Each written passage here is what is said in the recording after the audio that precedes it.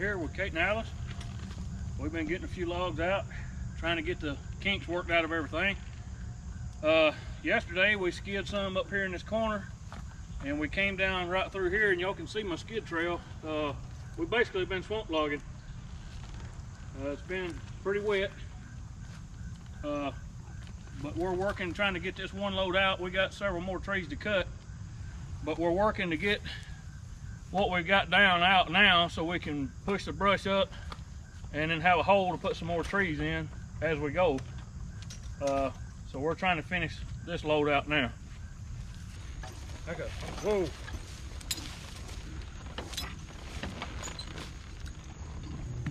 Now when we're separating logs, after we've cut them up and we're getting them out of where the tree is laying like we are here, it can be a little bit of a chore at times to break them loose because they'll rub on each other and cause a lot of friction and whatnot. So my mule is gonna have to, you know, get with it here for just a few seconds to get it broke loose. All right, a little bit.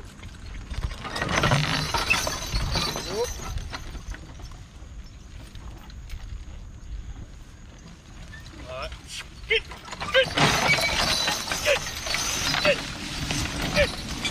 Whoa. They're a little bit soft from having the last month or so off, but even still, we're getting by. This area below this pond is kind of a wet area, and it grows a lot of like sweet gum, black gum, water oak, pin oak, stuff like that. So it's a lot of heavier hardwood.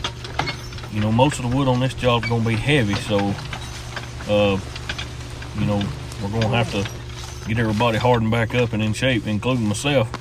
Now, y'all, I wanted to explain something to you right quick. One reason why I'm using tongs in this particular application, I'm doing it for two reasons. One, that sweet gum was salami, and it's just easier to get the logs out with the tongs versus trying to get a chain under it and whatnot. But also, it's right here on this hill where the log, where I'm going down the backside of this pond dam, you can see how it's kind of on a slope. And having 2 points of contact on it with the tongs helps a little bit with the rolling versus a chain or a grab or something like that. But I don't really like using the tongs with the log cart just because of the angle that it pulls at. It's hard to get best use out of them, to be honest with you. Now, we stopped right here quite a bit in the video, y'all notice, and y'all, it's for letting them build their wind back up. You know, you don't want to pull them and just make them go and go and go and go. You know, you want to give them plenty of breaks and let them get the wind built back up. It starts up a hill right along in here, up the backside of this pond down, up here to the truck, and it's hard on them, you know, to go and go and go. So I like to give them a break, you know, every so many feet. And you just kind of have to watch your mules and know your animals, really. But there's no point in begging them to go further than they can go. You know, let them blow a little bit, get their steam built back up, and then go on. Now, right there is the reason why you don't want to get right up on a log when you're walking beside of it, because they can always roll or twist or whatnot, and it can get your foot caught. And there's some spurs sticking out on this thing. So, and it was starting to plow into the dirt, and that's why I'm going to get my peavy here and kind of try to roll it back off of that spur. It's hard enough pulling it up this little old hill here without that spur digging in. And we had to skid them all the way over here because this is the closest we could get the truck without worrying about the truck getting stuck, because down there behind us in that flat, it's mighty muddy and soft down there.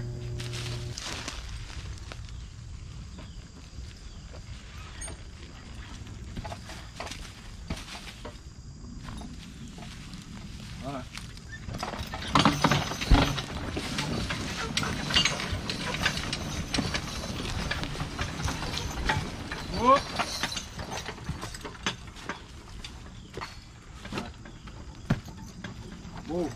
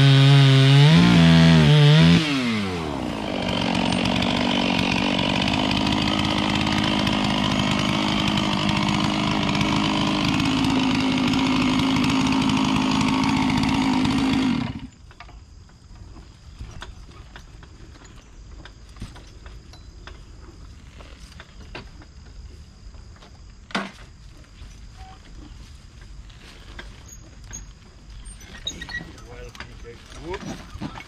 Well, whoop. Well, you go.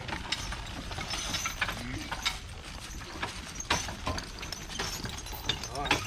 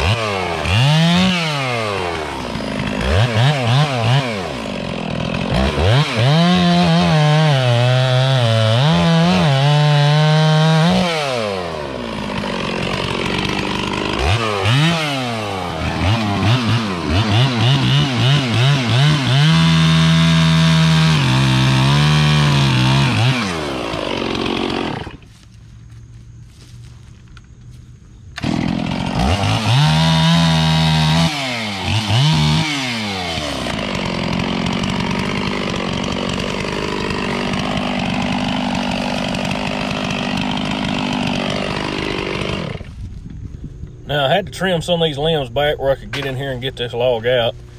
And y'all, to be honest with you, I don't really never know exactly how I'm going to skid it until the time comes. So when we're cutting timber, we just try to limb it as best we can and go from there. But now, one thing, I don't know if y'all picked up on it or not, but I limbed that other one up at the truck. Or not limbed it up, but I trimmed it up the best I could. And y'all, you want to take the Mule the best possible product you can. And also, it lays better on the log truck. But I trimmed it up there at the truck because they had just got through making a long drag. And, you know, my mules are still 3 years old. They're broke pretty good, but they're not bomb-proof yet. And after they had made that long drag, you know, they was happy to stand there and blow and let me trim up that log.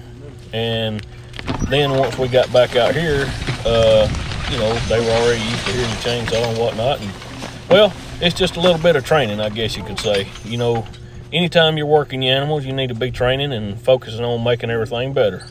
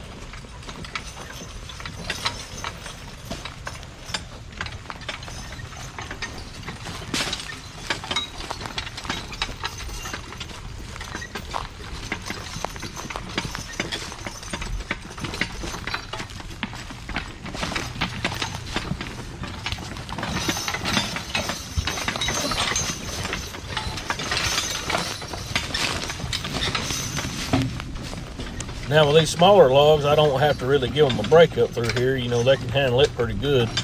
But I just kind of want y'all to notice the differences in the size of the logs and when I give them breaks and whatnot. You know, you got to take care of your animals, and the animals will take care of you.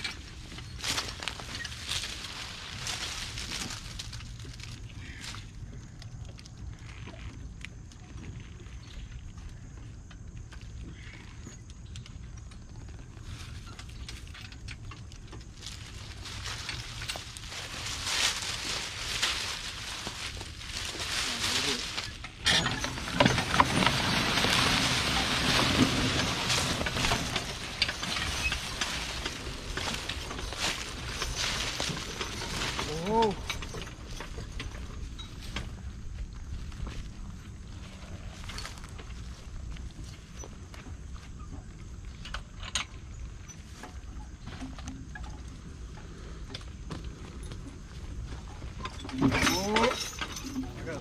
Now, to those of you that are new to our channel and are just starting to watch, yeah, we have to back up a lot when we get first hooked to a log, and the main reason for that is because every time we shorten up, it will pick the log up higher and higher, getting the butt up out of the dirt, and that makes it easier on the mules to pull.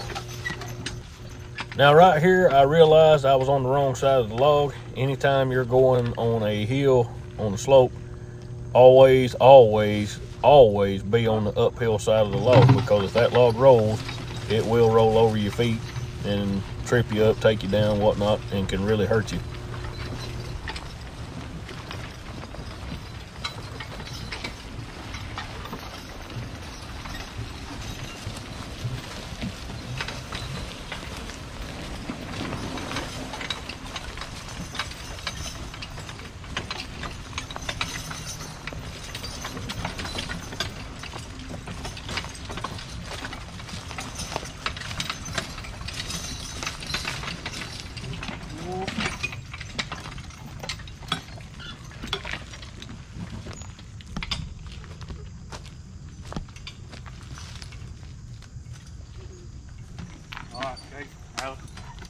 Okay, Alice.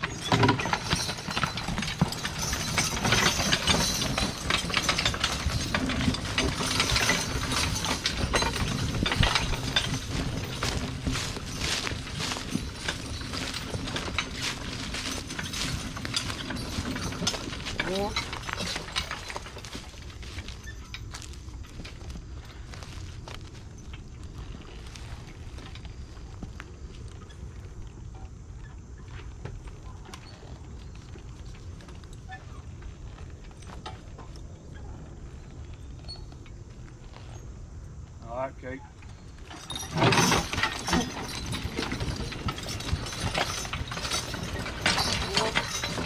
All of them. All right, now come up. Whoa.